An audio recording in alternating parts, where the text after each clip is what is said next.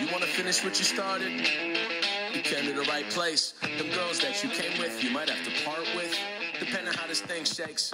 Wauwatosa, Kenosha, Economo Rock is in the house. Okay, welcome to another episode of The New Look with a very special guest who I've known for a long time, Lieutenant General H.R. McMaster. General McMaster, how are you, sir? Hey, great, Congressman Gallagher. Great to be with a good friend and a great servant of the nation. Thanks for the opportunity.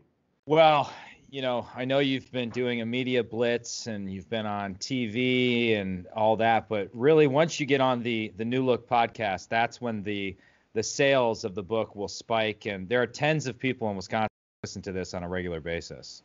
Well, Congressman, you know, I had set my sights, I'm sorry to say, a little bit higher, but I couldn't get on Dancing with the Stars. But I'm happy for this opportunity. Thank you. Well, this is a perfect segue into my first and most important point I want to make.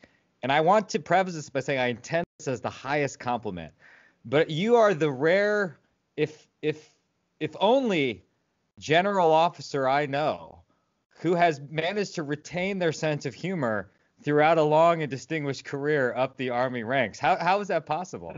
It's a critical survival tool, Mike, as you know. And you know, I do think, though, I mean, not that I have this quality, but I think that empathy and a sense of humor are correlated. I think psychologists have figured this out, you know, and it's an important skill, I think, for any leader to be able to be empathetic and you know, and you got to be able to laugh, right? I mean, I think as a leader, you just have to be lighthearted and find the humor in sometimes even the most difficult circumstances.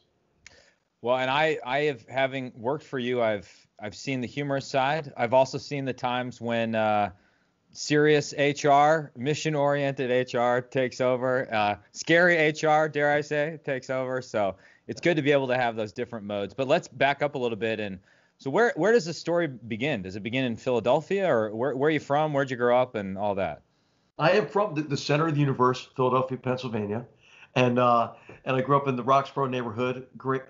It's a great city, a lot of characters, as you know. And I grew up in a family where my mom was an educator who instilled in me a real curiosity about history in particular. And my father, who had served as a BAR gunner in the Korean War as an enlisted soldier who volunteered at age 17, remained in the reserves and was a first sergeant and later a company commander for a reserve infantry company. So I was exposed to military service. So like my youngest memory, I think, you know, maybe I was 3 or something. I just always wanted to serve in our Army. And so in the opposite of what sometimes is the case, I begged my parents to go to military school. I went to Valley Forge Military Academy, had a great experience there academically, athletically, and so forth. And then applied for an appointment to West Point, went to West Point in 1980. So in terms of athletics in high school, what did you play and how did that kind of shape your high school experience? Well, I was on the synchronized swimming team, Mike. Yes, and I knew that. And people don't know, but back then Speedos were even tighter than they are today. So no, I played what you would expect. I played football and played baseball. I wrestled really badly, and then mercifully, after a knee injury in football my junior year, didn't have to do that again. And I dabbled in basketball, was pretty poor there, but I you know, I was okay in football. I played quarterback and safety and middle linebacker, and then in baseball I played third base. And I came from a big baseball family too. So I hope to play these sports at West Point, and you know, West Point recruited me as a quarterback, and then realized that in what was a straight dropback offense, a pro set offense at the time at West Point. Now it's, you know, a wishbone offense, but discovered that they discovered I could not even see over the offensive line, so that wasn't a good match. and I went to the rugby pitch, and then played rugby for 4 years, you know, and really enjoyed it. I mean, it's a wonderful sport. So at West Point I mainly focused on rugby and boxing in the winter. It just to go back to high school or growing up. So then if you're from a big baseball family, what were just the sports allegiances growing up, and what was the intensity? Phillies versus Eagles versus different sports. What did that look like? And honestly, let me confess my bias. Even though you guys are technically at the top of the NFC East right now, which is a terrible division, you shouldn't even have a playoff berth. I think Eagles fans are mean, and I would be scared to go to a game at Well, I mean, you should never really, I think it's unwise typically to wear the jersey of a team other than the Eagles at a game because, the fans are, I would say, passionate is what I would say. And about sports in Philadelphia. And, there have been Eagles season tickets in my family since the 1930s when they used to play it. Now, what is the Franklin Field, at the University of Pennsylvania. My 81-year-old aunt, goes to every game every season, and my cousin has a RV that is only for the tailgates, and every tailgate is at least 2 meals, right? So if it's an afternoon game, you go for breakfast and lunch. If it's an evening game, it's lunch and dinner, and he does a fabulous job. His friends are awesome. I mean, I went a couple times as national security advisor. And it was just a blast to introduce like the Secret Service guys to these guys, and I'll tell you, Philadelphia is passionate about their sports. I mean, sometimes they get a bad rap. I think it goes back to the time when they threw ice balls at Santa Claus and bloodied his nose and ran him off the field. It was an unfortunate incident, but I think that they're passionate across all the sports. Now, of course, if you're a hockey fan. I love the Flyers. I can't understand why everybody doesn't love the Flyers. But then I realized as I talked to other hockey fans, they really don't like the Flyers outside of Philadelphia. And it goes back to the Broad Street Bullies days, right? But I would just say, be proud of that team because they knocked the hell out of the Soviet Red Army team, if you remember that game. It was the last game on the tour. I think they had played 3 games previously. And they played like the Broad Street Bullies that they were. They just knocked the hell out of them legally. And then in the I think it was the second period, first or second period, the Soviet Army team, they left the ice and quit, and had to be told, hey, listen, you're not going to get paid unless you come back out. And I think that they thought, okay, well, now that we pretended like we're going to quit, maybe they'll take it easy on us. Well, they didn't. I mean, they still checked the hell out of them, hit them really hard. I mean, it was a great team back then, and so. But Philadelphia's they're very passionate about their sports. I think the Eagles figured out last week that it is not the preseason anymore. So I'm hoping that they, after beating the 49ers, will have a better season for the rest of the year. Okay, so the Flyers thing is a perfect segue into deterrence by denial against the communist adversary, but we have to come back to that. We're still in the origin story. Okay, so you come from a military family, or your father was in the military, but you, I mean, at a very young age, decided you wanted to pursue a military career. I imagine that was very unusual. Why do you think that was? What sort of led you down that path? I read a lot of these youth biographies about military leaders and about service in our army, and I was really drawn to the less tangible rewards of service, in which you're part of an organization that's committed to a mission bigger than themselves, and then part of an organization where the serviceman or woman next to you is willing to give everything, including their own lives for you, and how those organizations grow together like a family, and I just thought this would be tremendous rewarding to be part of a team that, and this was the height of the Cold War, that was fighting, for freedom and deterring then what was our rival, the Soviet Union. And then every experience I had kind of heightened my desire to serve. And in high school, Mike, I got to go to Romania, which in the 1980s, as you know, under Ceausescu was late 70s, was a brutal place, brutal dictatorship. And I was just struck by the lack of freedom. And I thought, man, we are so lucky in our country, and this is worth defending. So I really, every experience heightened my desire to serve. I always wanted to go to West Point in particular, and serve in our army. So at West Point, well, first of all, there's an obvious connection between Wisconsin and West Point football, and that is Douglas MacArthur, who got his appointment to West Point from Wisconsin, whose father famously won the Medal of Honor fighting with I forget the name of the unit in the Civil War, although he got it later on in his career. And then in this book, the best book of all time, about Vince Lombardi, Lombardi learned at the feet of Red Blake, and MacArthur was obviously obsessed with the West Point football team to the point where he'd be asking for updates when he was in the Pacific. And so there's a proud tradition that links West Point football to Wisconsin to the Green Bay Packers. I hope people appreciate that. And yeah, I mean, Labarre was a coach at West Point. A lot of really successful coaches started at West Point. Bobby Knight, started his coaching career. Mike Krzyzewski started his coaching career, at West Point as well. But it's a unique environment at West Point. It's challenging, but what I loved about it too is you make some great friends. Those rugby teammates, my classmates at West Point, they're just really great friends. You don't have a lot of diversions, in terms of entertainment at West Point. It's really about academic study, military training, physical training, sports. But you develop a very strong fellowship across your class and on sports teams and I think also when you face a challenge, those challenges bring out the best in people. You rely on one another. You see people who are very generous and helpful and helping you get over your obstacles, and you help them back. So it was a good experience overall. I didn't maybe appreciate it as much when I was there. I was sometimes misunderstood and a victim of circumstance as a cadet, but I made it through. I made it through nonetheless. So you were not number one in your class like the good old Douglas MacArthur was? No, not a far cry from that, especially with the commandant's office. Well, let me ask you about that. Your career is too storied to dissect every aspect of it, but I would be interested when you graduate West Point, you do your specialty training, and then you go to what we would call in the Marine Corps the fleet, their operating forces.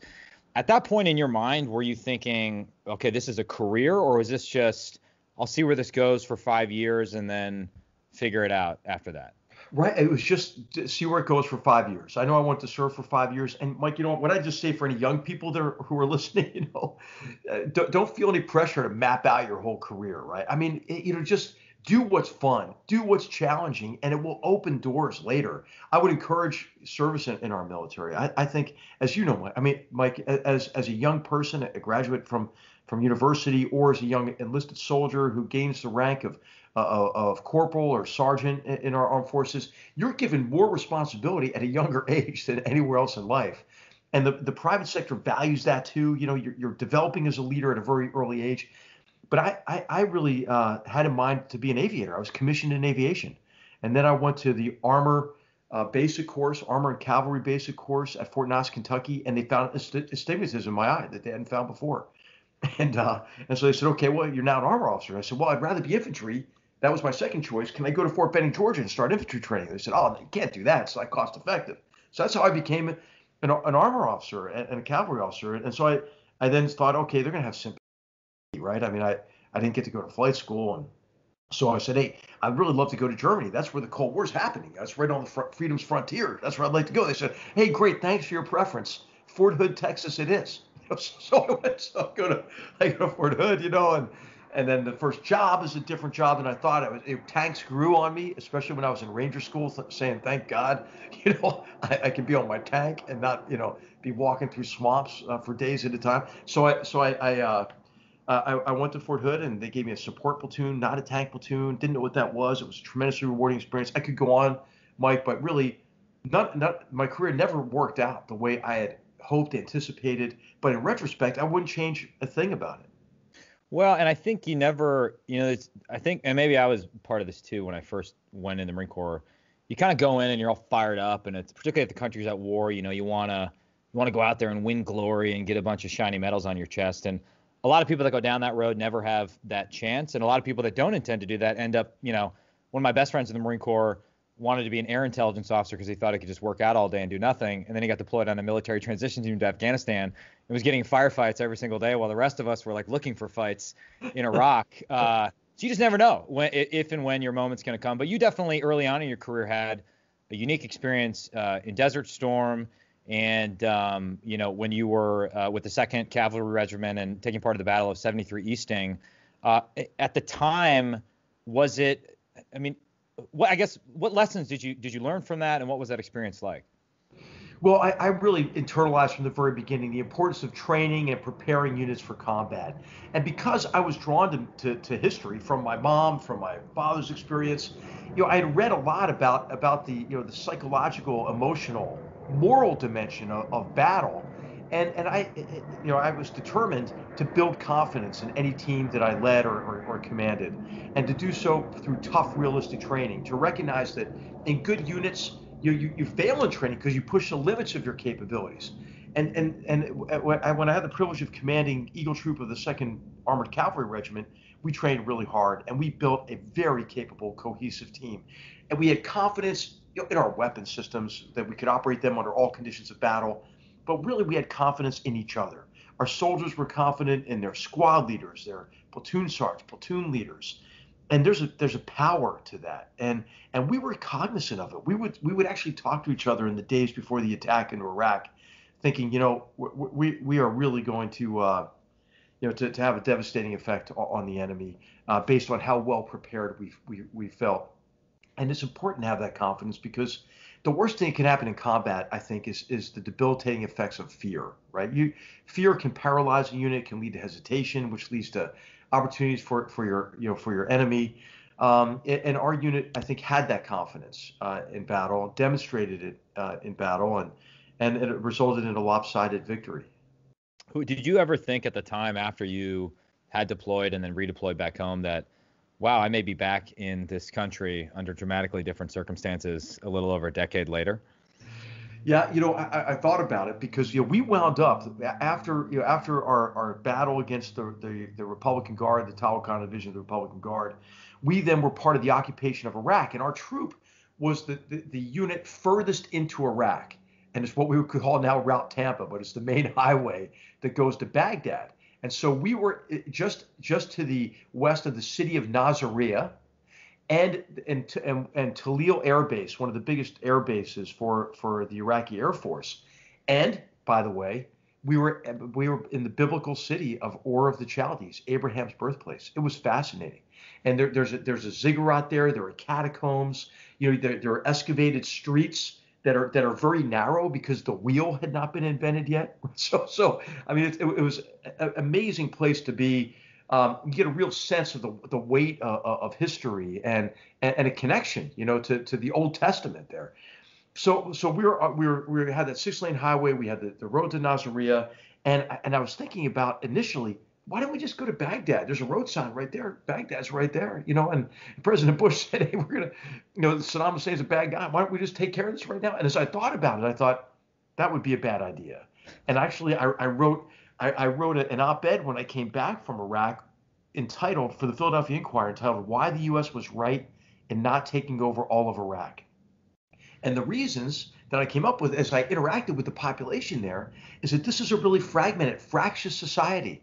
It's a society that is used to a level of brutality that it'll be difficult to recover from psychologically, difficult to replace with rule of law and effective governance. It would leave a vacuum that the Iranians could exploit. And so I wrote all this in this op-ed, as a young captain, because I was asking this question to myself: what should we have done?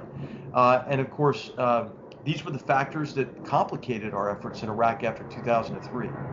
You're pretty prescient on that one. I'm going to skip over a lot, because in the intervening years you got your PhD in history. It's important to point out, not in political science. You're technically not part of the Soch Mafia at West Point. Am I correct in that? That's correct. A critical distinction. You taught at West Point. You wrote a very famous book that I think is on my shelf somewhere here. Here we go. I did not plan HR. I didn't even plan that. Look at that, sitting right there, nestled between Shaquille O'Neal's autobiography and a Raymond Chandler novel. So that's very pricey real estate. A place of prominence. Thank you. That's right. About failures in decision-making leading up to and throughout the Vietnam War.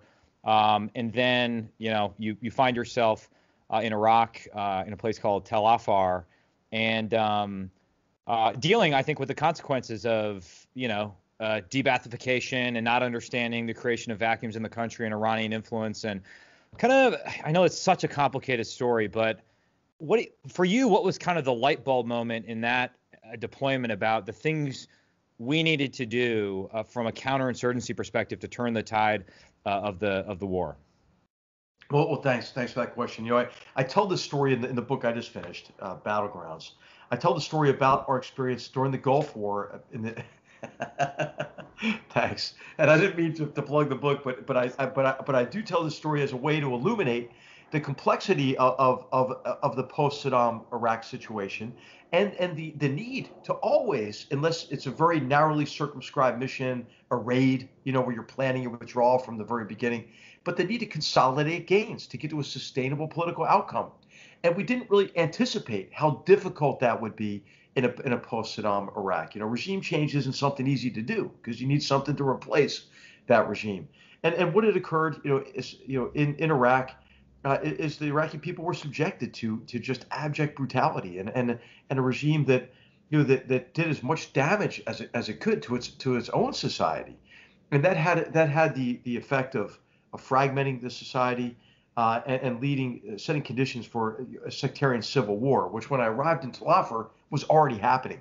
It was kind of almost all of the problems in Iraq in microcosm, and we found these communities at war with each other. And when communities fight each other, in this case, the Sunni Turkmen community, Sunni Arab community, they viewed al-Qaeda in Iraq as a patron and protector, to protect them from what they saw as a Shia Islamist government and Shia Islamist militias that threatened them with evisceration. And so it became clear to me that what we had to do is break that cycle of violence and then build mediating mechanisms between these communities, bring them back together, restore their faith in their own security forces, such that they would believe that those security forces would protect all of them instead of prey on a portion of the population, and then restore their faith in their ability to advance and protect their interests through some kind of a political process rather than through violence.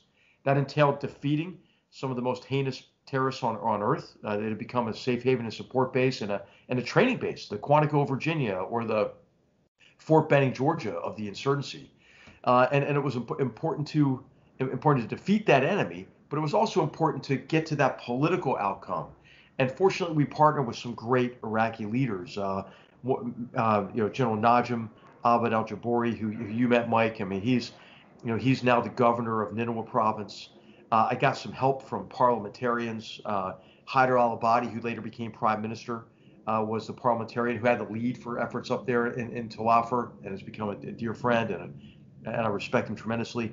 So I think we won. We won that little part of the war, but of course gains in war are reversible. And in Iraq, we disengaged prematurely from that conflict in December 2011. So we made some big mistakes at the beginning of the war by undervaluing and underestimating the risks and costs of intervention.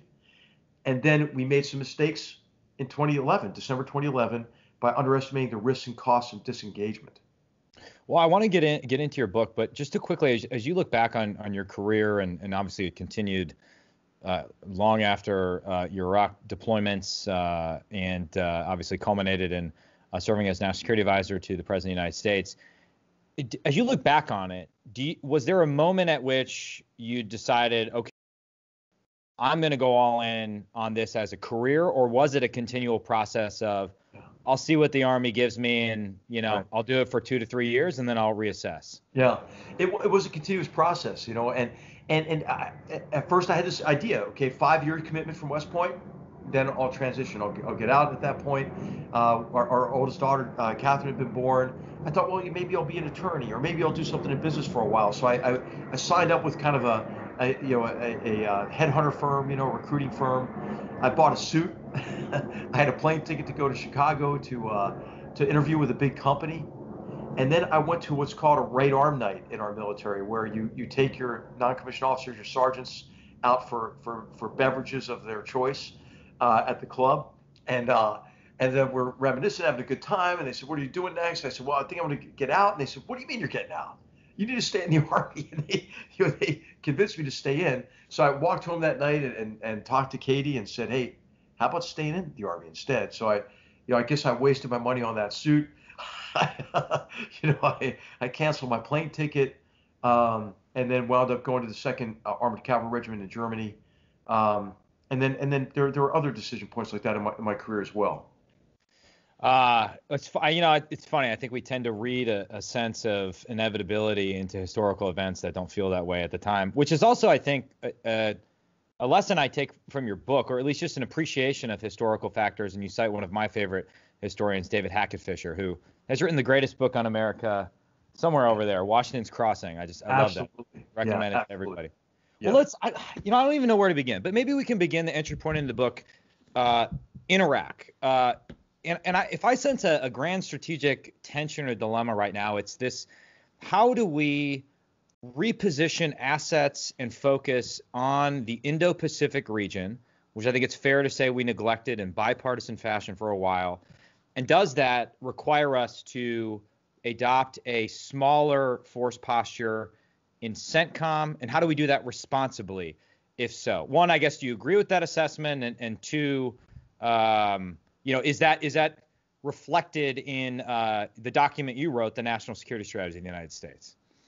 Yeah, I think it's a false dilemma, right? It can't be either or. And we've never been able to predict, where the next conflict is going to happen, right? I mean, whoever thought that we'd fight, an almost 20-year war in a landlocked country in Central and South Asia, Afghanistan, right? Nobody thought that was going to happen. When President Bill Clinton fired a few cruise missiles at Al Qaeda in 1998 and called it a day, right? We didn't see the mass murder attacks of 9/11 occurring. And so I think it's really important to sustain efforts to deter conflict and then also to prevent dangers to our security, to our prosperity that are consequential, from growing. And I think this is the case in the Middle East, right? I think a lot of Americans look at the Middle East and say, man, that's just a mess to be avoided. But just when you think things couldn't get worse in the Middle East, they do get worse in the Middle East. And we saw that, with the Syrian civil war, and problems that start in the Middle East don't adhere to Las Vegas rules, right? They don't stay there, right? And so you had the refugee crisis that affected not only countries in the region, but affected Europe, created a political crisis in Europe as well. And then, of course, it gave rise to ISIS, Al Qaeda 2.0, a terrorist organization that we didn't see coming, and then soon was in control of territory the size of Great Britain, was recruiting tens of thousands of people to their cause, who are now a very dangerous group of alumni, by the way, and they started immediately plotting attacks against us, right? Against aviation, but also against our homeland as well. They also engaged in a very sophisticated and slick recruiting campaign and propaganda campaign. So anyway, the point is, disengagement can set conditions for crises that then you have to cope with at a much higher cost and for a much longer duration.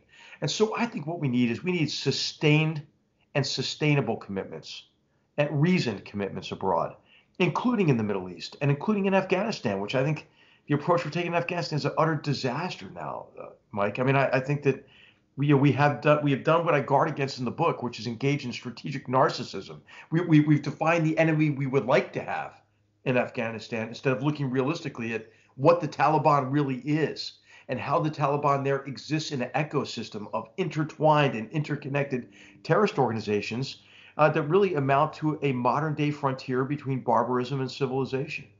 And so I think understanding these challenges on their own terms and crafting sustainable long-term approaches that can be, and strategies that can be implemented at a cost acceptable to the American people. That's what's really important. And you're one of the few people, I think, in government these days, Mike, who explains to the American people what they need to know. And what they need to know is, okay, why do we care? What is at stake? And then tell me what is a strategy that gets us the security that we need and protects our interests at a cost that's acceptable. I don't think enough leaders are talking to the American people about our foreign policy and national security in those terms. Well, let me pose that question with what I think is the biggest threat we face. And let me confess, when I worked for you, we were doing a Middle East assessment project. I wasn't thinking anything about China. I remember making fun of Matt Pottinger for being a Mandarin linguist and China specialist when I was a smart Arabic guy, and he was right and I was wrong, I guess. But why should we care about the Chinese Communist Party? Yeah. What's the big deal if they dominate, even Right. they're near abroad Right. in Asia? Well, I mean, the reason we should care is because if the Chinese Communist Party succeeds in what it's trying to do, the world will be less free, less prosperous, and less safe. And what they're trying to do is to gain a position of preponderant power across the Indo-Pacific region in a way that excludes the United States, in a way that allows them to create servile relationships in kind of a new form of the, of the Chinese empire, the old tributary system, where they set the terms, and then to isolate their regional competitor, Japan, after they push us out of Asia, and then to challenge the United States globally, not just in a way that threatens our security. And by the way, they've engaged in, I think, the largest peacetime military buildup in history. They've increased their defense spending 800% since the early 90s. But also from an economic perspective, they want to dominate the emerging global economy by dominating global infrastructure, by dominating the global supply chains, and by dominating global communications networks, as well as critical geostrategic nodes that are essential to trade and commerce. And so it's really important for us because China is not only are they not only the Chinese Communist Party extending and tightening its exclusive grip on power internally through an unprecedented campaign of a Orwellian kind of technologically enabled surveillance state and a campaign of cultural genocide, in Xinjiang, but they're exporting their statist and authoritarian model in ways that cuts against the interests of the free world. And so this is the competition, I think, of our era, the most important one. And we can do this. We can do it because you know what? We've been our own worst enemy for a long time because we essentially vacated arenas of competition under the assumption that, hey, the Chinese Communist Party, if we welcome China into the international order, they'll play by the rules. And as they prosper, they'll liberalize their economy and then they'll liberalize their form of governance. Well, they're doing the opposite. And so we have to re-enter arenas of competition that we vacated. What I think is most, and the book is filled with not only incredible analysis to this problem, but interesting stories from your time as national security advisor that frame this issue. But what's interesting to me is I actually think the untold story of the last 4 years is the level of consensus that actually exists around the national security strategy you wrote, which posits that China is our pacing threat. Right. So I'm curious where you think that, assuming that we're not going to go back to the status quo ante of trying to moderate their political behavior by further integration of the global economy, assuming there's some form of economic decoupling that's going to happen, where do you think the fault lines are? Where are the different camps right now? And there might be a camp that thinks climate change is so important, we have to work with the Chinese, or where do you see those new fault lines?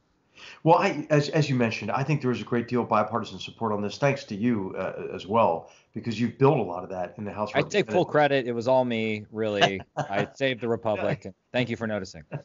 But what you've written on this has been really good too, Mike. And so I think it's important to communicate to the American people what the threat is, because this is not your normal, old Cold War competition, right? This isn't your grandfather's or your grandmother's Cold War.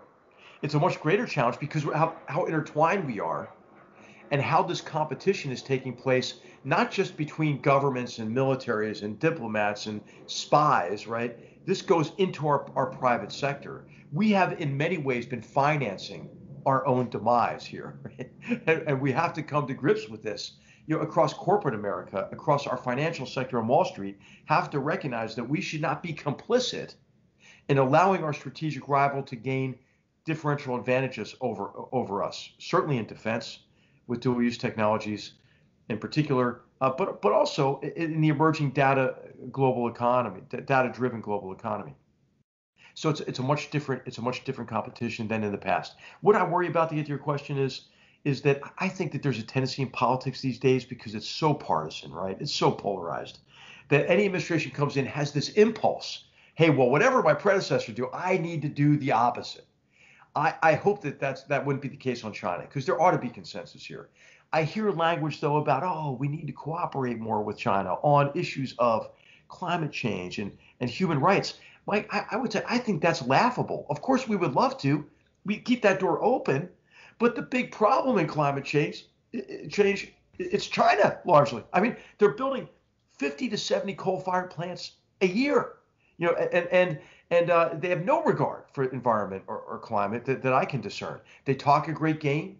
Xi Jinping gave a great speech, at the UN General Assembly. He said climate a lot. He said environment a lot. He talked about cooperation. Okay, but he's not doing any of that, except trying to corner the market on renewables so they can undercut U.S. jobs and U.S. industry. When we used to have 32 companies that built solar panels. Now we have 2, and the reason for that is they stole our technology.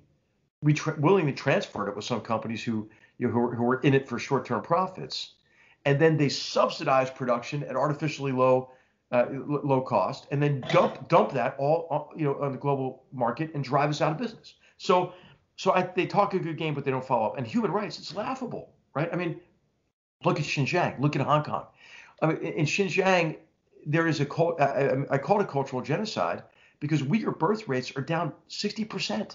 There are over 1 million people in concentration camps. Just last week, Xi Jinping said, "Oh yeah, we're building additions on these concentration camps because it really benefits the population. This re-education that we're doing, it's scary, Mike. And I think that we have to be cognizant of the fact that we cannot aid and abet it. In the book, I talk about U.S. investment in artificial intelligence. U.S. private equity and venture capital firms invested more in 18 or 19, one of those years, in Chinese artificial intelligence companies than they did in U.S. artificial intelligence companies. We ought to be embarrassed by that, right? I think stakeholders of companies ought to say, hey, stop it. Stop enabling this authoritarian regime. Stop enabling our strategic rival and invest more in America. How much resistance did you, and I don't mean that as a loaded term, resistance, capital R, did you encounter, and I don't mean this as like a commentary on some sort of deep state, among just kind of the rank and file interagency types, either in the military or Foggy Bottom with this? I mean, because this is a remarkable reorientation of U.S. foreign policy. I would posit the biggest such reorientation since the end of the old Cold War. And it's hard to get the massive national security bureaucracy to buy into something that big. Was there some skeptics that you had to confront? I'll tell you, I think in many ways we had to convince some people, but we were pushing kind of on an open door across the government. And the reason is, I think it's a fair criticism of the Obama administration to say they clung too long to this false hope that China was going to suddenly see the light and liberalize and play by the rules. And as a result, there were long-term civil servants in all the departments and agencies who were ready to compete more effectively with China. Let's just take Department of Justice as an example. The formation of the China team there under John Demers, I mean, they've done a really great job. But they couldn't wait. They couldn't wait to open investigations on Chinese industrial espionage, Chinese theft of our most sensitive technologies and intellectual property. And they've done a really great job, as you've seen, with in orders of magnitude larger investigations and indictments and prosecutions. And so that was the case pretty much across departments and agencies. We'd stopped really focusing as much as we should in connection with intelligence, collection and understanding of these threats. We had not competed from a commerce perspective with the Committee on Foreign Investment in the United States, for example, or IEPA, which is looking at the degree to which our investments overseas could make us vulnerable, and commercial relationships could make us vulnerable, and so that's all changed, and we have to get better at it. We're still behind, I think, but now we're mainly behind in the private sector, I would say, and this is where corporations, I think, have to do a better job based on I think this growing recognition that this is a competition that involves them too, right? And so I think there's a lot of work to be done, but I think the shift has occurred. I don't think we're going to turn the clock back to 2016, but I do worry. I do worry about if it is a Biden administration, I hope they don't come in saying, oh, we just need to cooperate, and that opens the door for the Chinese, right? Because they would love to say, oh, we want to cooperate too, and so let's restart our strategic dialogues. All the false promises, that result in like zero progress, except to avoid the measures we would take to compete effectively. We have to make sure we don't do that. Well, there's definitely a faction in that camp that I think has convinced themselves that tensions in the relationship are just a product of Trump and not a function of the behavior of the Chinese Communist Party. And I think it would be wrong if they told themselves that continuing fiction going forward. Well, yeah, it is. It is a complete fiction, right? It's a demonstrable fiction, right? So if this is a U.S.-China problem, and if this is a problem because Donald Trump is just so mean that Xi Jinping had to act out in these ways, right? I mean, come on. So look at they foisted COVID-19 on the world. They lied about it. They suppressed the doctors who were trying to blow the whistle on it. They stopped domestic travel before they stopped international travel. They undermined the World Health Organization so they couldn't blow the whistle. Then they add insult to injury with wolf warrior diplomacy, which you've described extremely well. Then what they did is they launched cyber attacks in the middle of a pandemic against all of our medical research facilities and pharmaceutical companies. And then they passed a national security law and they suppressed freedom in Hong Kong.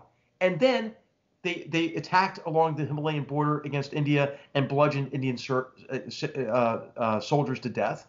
Then they rammed vessels and sank them in the South China Sea in their attempt at the greatest land grab, so to speak, in history. Then they threatened Taiwan. Then they threatened Japan in the Senkakus. Okay, tell me again how this is a U.S.-China problem. This is a free world China problem, right? And this is a problem of the Chinese Communist Party's making. And we have to wake up to that, or else we're just going to be chumps, and we're going to be apologists for our enemy and let them get away with this aggressive behavior.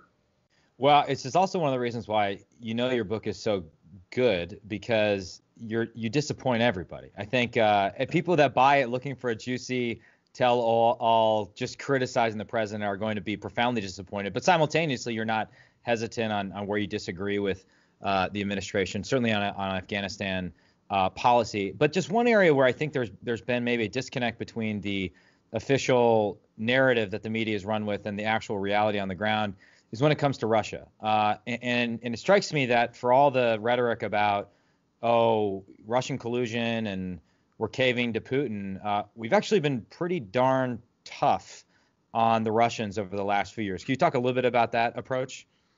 Absolutely. So what we determined is, the competition with Russia is different from the competition with China, and it's different because Vladimir Putin doesn't have the same resources, right? It's a much different situation for him. He has limited economic power. His economy is about the size of Texas's economy or Italy's economy. This was supposed to be a big year for him. It's not a big year. COVID hit them hard, like it's hit everybody hard, but they were actually much less prepared than we were for He's COVID. like the Eagles, like the top power in a crappy division, let's say. Hey, they just started their comeback though, and I think if you look at the long-term prospects for the Eagles are very good, but the long-term prospects for Russia not that good because of demographics and other factors. So, but you know what he's going to do? You know what Putin's going to do, because he can't compete on his own terms, right? He's going to drag everybody else down, right? And what he's going to do that through a sustained campaign of what I describe in the book as disinformation, disruption, and denial, right? And this disinformation comes in the form mainly of cyber-enabled information warfare against us. And the purpose isn't to determine the outcome of elections. The purpose is to divide us as a people, to pit us against each other on issues of race and gun control and immigration, whatever's polarizing, and to magnify extreme voices on both sides of any issue, and to reduce our confidence in our democratic principles and institutions and processes. And I'll tell you what, Mike, I don't think the Russians cared who won in 2016. In fact, they thought, I think like most Americans, Hillary Clinton was going to win. What they wanted to do was sow doubts about the outcome. In fact, they had a whole campaign ready in 2016 to say, hey, Trump would have won if the election wasn't rigged. And they quickly had to change it because Trump won to a campaign of, well, he would have won the popular vote.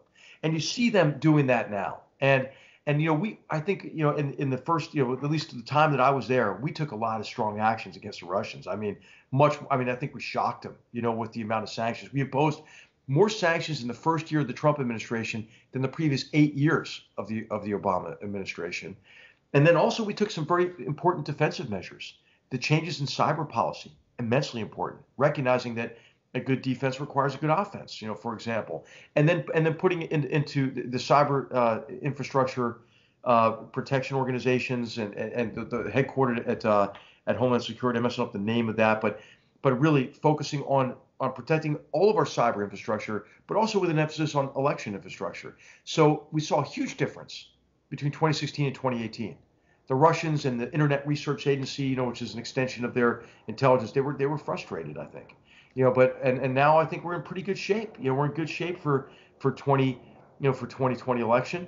I don't think there's enough publicity about what our government's done, to protect the election. I wish the president wouldn't sow doubts about it. I don't know why he's saying this. I mean, it creates opportunities for the Kremlin, and so I think that we can be our own worst enemies. And the story that I tell in Battlegrounds, Mike, is how during 2016, both parties compromised principle for expediency and pursuit of partisan political advantage, and the Russians played them.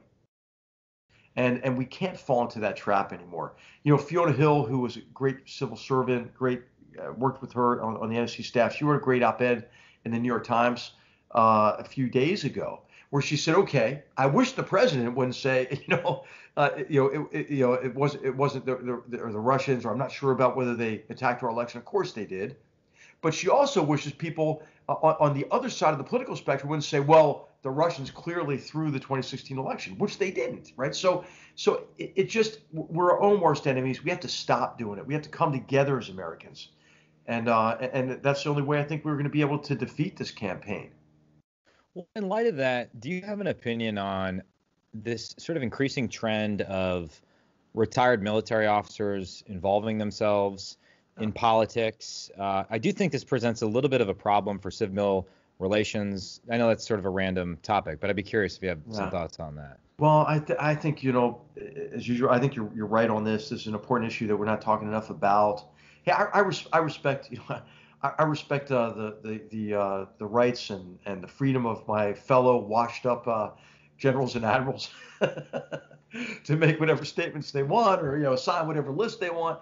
But what I'm trying to do with this book, and with discussions that follow with my second career, is I think everybody faces a fundamental choice, right?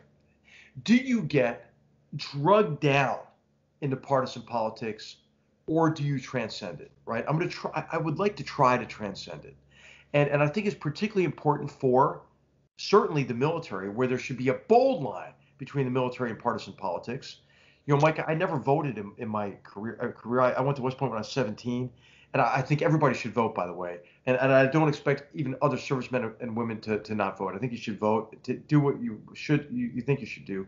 But I wanted to be studiously apolitical, like George Marshall had been. And I think even in retirement, I don't want to get drugged down into partisan politics. I think what concerns me these days is that there's this effort to try to cloak a partisan agenda or a particular candidate or a campaign in the legitimacy of the military. We don't want to drag the military into partisan politics. And when we have these dueling lists of generals and admirals, hey, I have more generals and admirals than you do. I think, first of all, I think it's silly. Second of all, I think there's a danger to it, right? And we have to remember our founders were really worried about this, and you mentioned Washington's Crossing. It's a great book because it really reveals a lot of these tensions early in our struggle for independence. But George Washington's grandparents fled the English Civil War, and they had in mind the specter, the danger of Cromwell, the man on horseback who would extinguish liberty. And the radical idea of our revolution is that, hey, sovereignty lies, not with king or parliament, definitely not with a military dictatorship. It lies with the people. We have to fight to preserve that. And one of the ways that we preserve it is with that bold line between the military. And you know what? For young men and women out there, I don't care if you're Democrat, Republican. I don't care what your skin color is. I don't care what your sexual orientation is. I just say, if you want to serve, it is tremendously rewarding to serve. If you meet the standards of our military to serve, if you want to challenge, if you want to be part of an organization where the man or woman next to you is willing to give everything, including their own lives for you, right? This is what you ought to pursue, and to be part of something bigger than yourself, and be part of a team where you're bound together by a covenant of self-sacrifice and honor, and a covenant between you and your society that doesn't include partisan politics. That means you're going to serve, whoever the American people elect as the commander-in-chief, and you're going to swear your allegiance, which is unique in our democracy, to our Constitution, right? And we have to preserve all that. We can't take it for granted. Hell yes, is what I have to say to that. Okay, we have a few minutes left. We only paid lip service to your book, which is phenomenal. I'm not allowed to promote it technically, but it's great, and I read it and all that. So I don't, ethics people, make sure I'm not, don't send me to jail. Okay, so you mentioned Marshall. Who was he one of your heroes throughout your career? Who were kind of the figures, either historical or actual mentors you had that you really looked to and tried to shape your career after? From a historical perspective, I would say that, I mean, it's tough to beat George Washington, right? I mean, the guy wasn't dealt a great hand, and he did a phenomenal job of leadership. You mentioned the book Washington's Crossing. The battles of Trenton and Princeton, that was bold. That was bold. And I think I really like military leaders in particular, admire them, who see opportunities where others see only difficulties. And I think you mentioned MacArthur. I mean, he was brilliant. He was flawed. He had a lot of quirks, in his personality. But he was a little bit of an egomaniac, to put it mildly. But in Inchon, I mean, that was a brilliant stroke of genius. I mean, you're beleaguered. You're fighting a defensive fight in the Pusan perimeter, and he says, "Hey, I think what we should do is we should attack." With an amphibious assault behind him. I mean, and so I admire commanders who look for those opportunities. I think other generals who I admire in terms of their command in wartime is U.S. Grant. I mean, the guy was a phenomenal leader and so unlikely a leader, Mike. We were talking about how career paths can take odd turns. I mean, he was the least likely. It's like selling firewood after his first stint in the military back home, poor. Exactly. It was his father-in-law's tannery, and his leadership, I think, was brilliant. If you read his instruction to the armies when he took over, it is a model of clarity in terms of his concept. His memoirs I highly recommend. And then I think in World War II, General Ernest Harmon, who was not very well known, he was division commander. He was just a great commander. I also admire those who can revise their conception of how to fight and how to lead, but remain true to kind of the fundamentals. Were you a Goodpaster guy at all?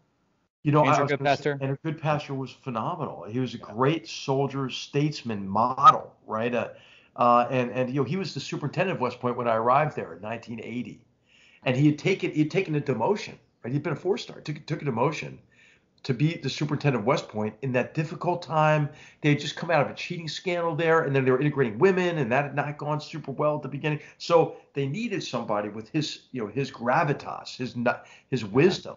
And that alone is such a powerful leadership lesson. I don't know a lot of people that at that level, once you're a 4-star, you're basically a demigod that would be willing to take a promotion. That's amazing. Right. What about writers? Are there writers you keep coming back to? For sure. Yeah. So I would say, in fiction, I mean, Tolstoy is just so brilliant. I mean, he's the best.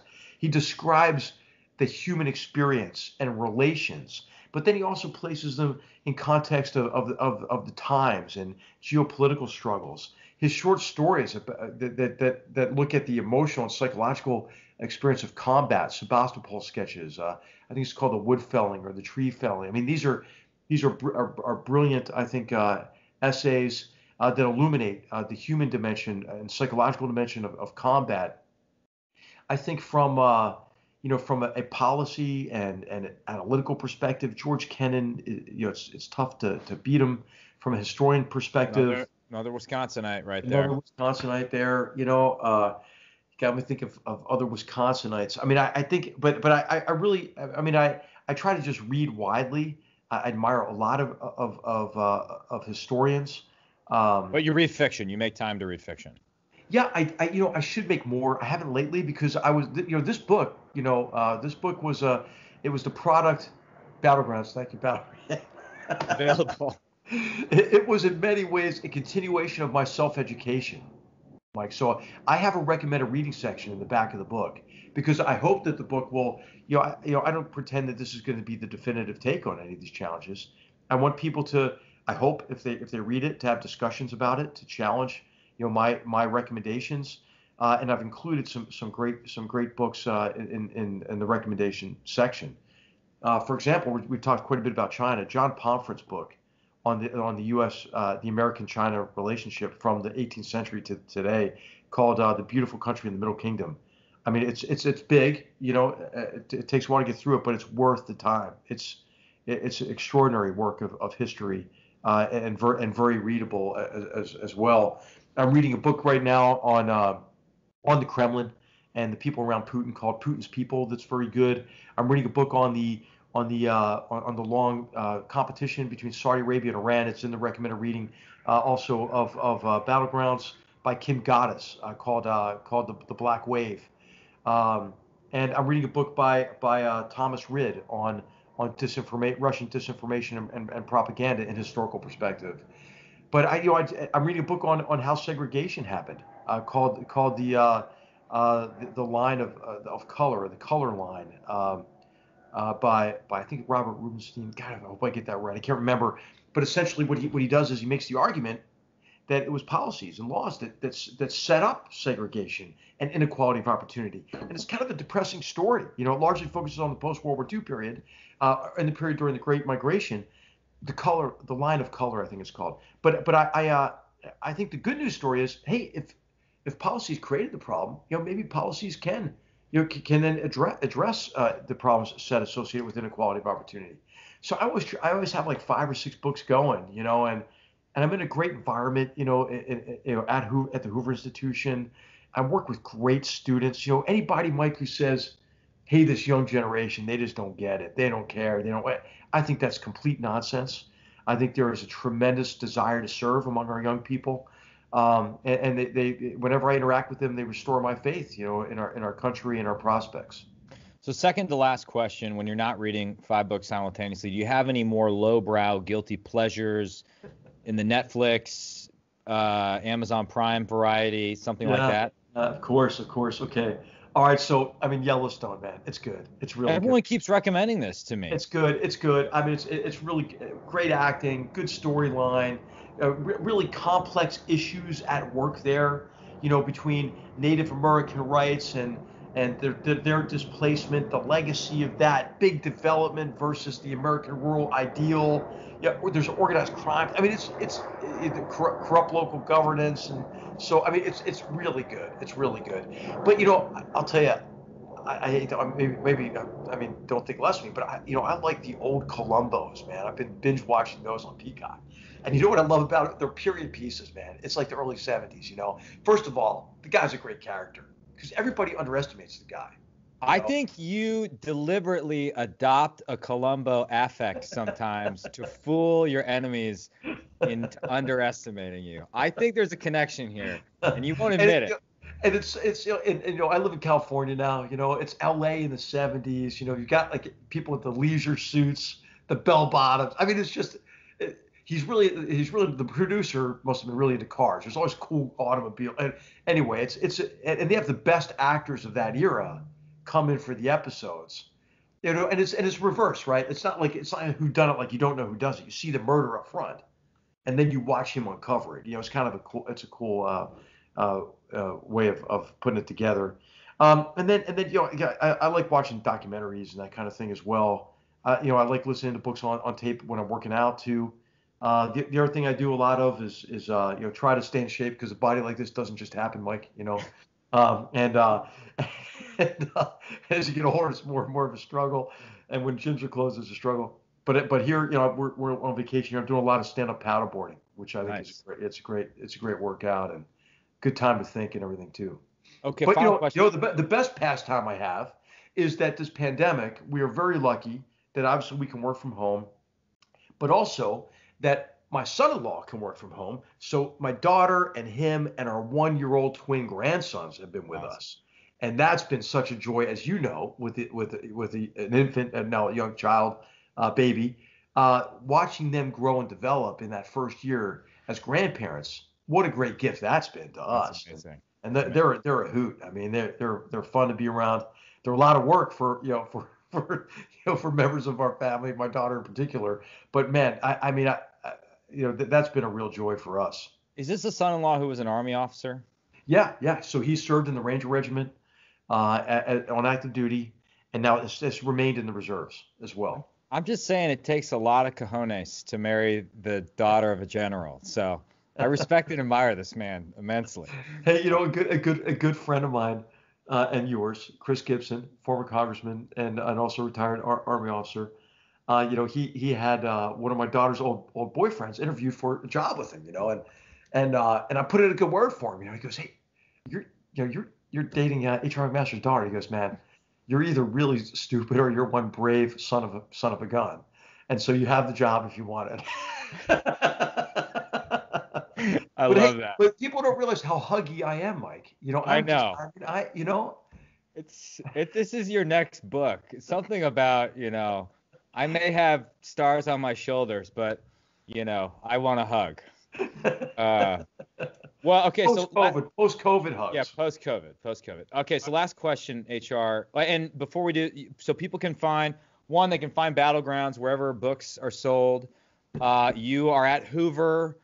You are on a podcast with Neil Ferguson called Goodfellows, correct? Yeah, and John Cochran called Goodfellows. And hey, here's what I'd love to plug because I believe in the mission with it. We have now a video series called Battlegrounds, and it's cool. Long format interviews with world leaders, and it's an effort to develop what I call for in the book, which is strategic empathy, the ability to understand complex challenges from the perspective of others. So the interviews are with Mohammed Hanif Atmar, the now the foreign minister of Afghanistan, my former national security advisor counterpart, with Mariangela Zappia, who was my national security advisor counterpart from Italy, and is now the Italian permanent rep at the UN. So that's a show kind of on Europe and Italy and the Mediterranean. Then we have an episode completed with Ho Young-an, who was the South Korean ambassador to the U.S. when I first became national security advisor. Great guy. The next interview, which I'm filming soon, is with Minister Taro Kono, who was just recently the Minister of Defense and Minister of Foreign Affairs in Japan. So Battlegrounds is a series designed to develop strategic empathy. And then I have this great gift of being able to work with the Hudson Institute as the Japan chair, and with the Foundation for Defense of Democracy at the Center of Military and Political Power. So all these kind of fit together. Like in my second career, I made a mission statement for myself, Mike, which is to try to help foster discussions about the greatest challenges that we face as a way to develop better policies and as a way to bring Americans together. So any venue that I can use to help do that, and I try to make time for it. That's amazing. Okay, so final question. When you come to Green Bay to visit me, and I hope you bring your wife because I like her much better than you, no offense. And we're, the Packers and the Eagles are playing. You beat us last year, by the way, the Thursday before my wedding. It was actually ended up being a good omen in a weird way. And then we're having a beer in the shadow of Lambeau Field, and a kid from Northeast Wisconsin comes up to you and says, "General McMaster, I'm a huge fan of yours. I've read all your books. I want to serve in the military, and I want a career where I can serve, but also, write and think about foreign policy." What advice would you have for that young Wisconsinite? Hey, I would say do it. I think it is tremendously rewarding to serve in our military. There are so many opportunities, within and across all of our armed forces.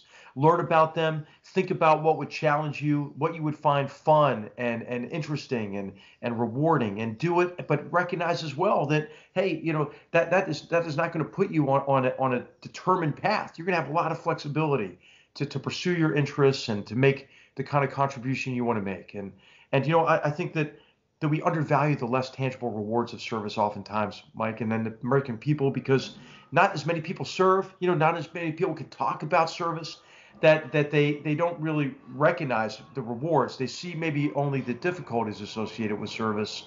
And I think you emerge from military service, stronger. And if you just serve for a short time, I think it makes you a better citizen. It makes you more valuable to whatever walk of life you go into. Great advice from a great man, one of only 3 human beings alive I would follow into a hail of gunfire. So H.R. McMaster, thank you for taking some time, and thank you for your leadership. Really appreciate it. Well, Mike, thanks for your leadership and service, and what a pleasure it's been to be with you. All right. The dude